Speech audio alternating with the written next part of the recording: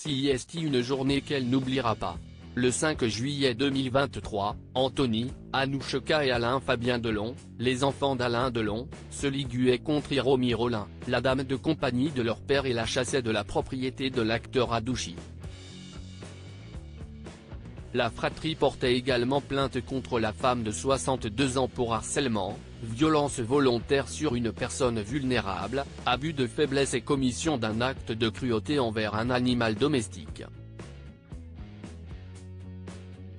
Cette dernière a d'ailleurs été classée sans suite au début de l'année. Ce jeudi 1er février, dans les colonnes du Point, Hiromi Rollin est revenu sur sa vie avec l'ex-mari de Nathalie Delon et sur ce jour de juillet où sa vie a pris un tournant. Celle qui affirme être la compagne du guépard confie au magazine avoir très mal vécu la plainte déposée par les enfants d'Alain Delon, et surtout l'une des accusations, les chiens, c'est la grande affaire de notre vie, le trait d'union. On les adore. J'ai été très blessé quand j'ai été accusé d'en avoir maltraité un. Supérieur à Alain Delon, Brigitte Bardot, Romy Schneider, Mireille Darc. Ces femmes qui ont marqué sa vie. Affaire Alain Delon, que pensaient Alain Fabien et Anouchka Delon de sa relation avec Hiromi Rollin? Au cours de son entretien avec Le Point, Hiromi Rollin, dont on ne connaît toujours pas vraiment la nature de sa relation avec Alain Delon, a raconté en détail la naissance de son idylle avec l'acteur, le moment où elle s'est installée pleinement à Douchy et que leur histoire d'amour a été connue de tous.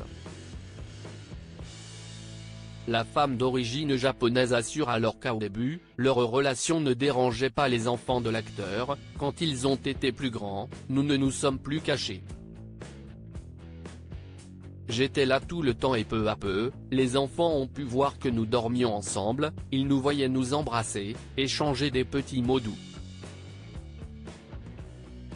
Ça ne semblait pas les déranger. En tout cas, ils ne me le montraient pas.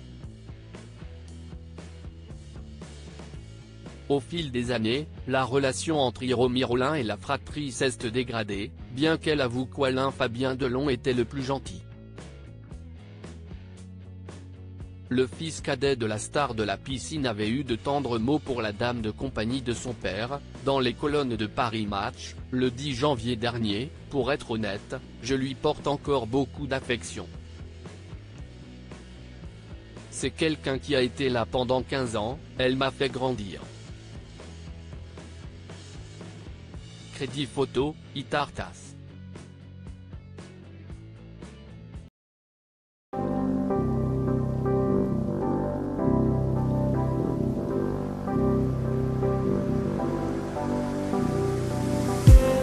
I just need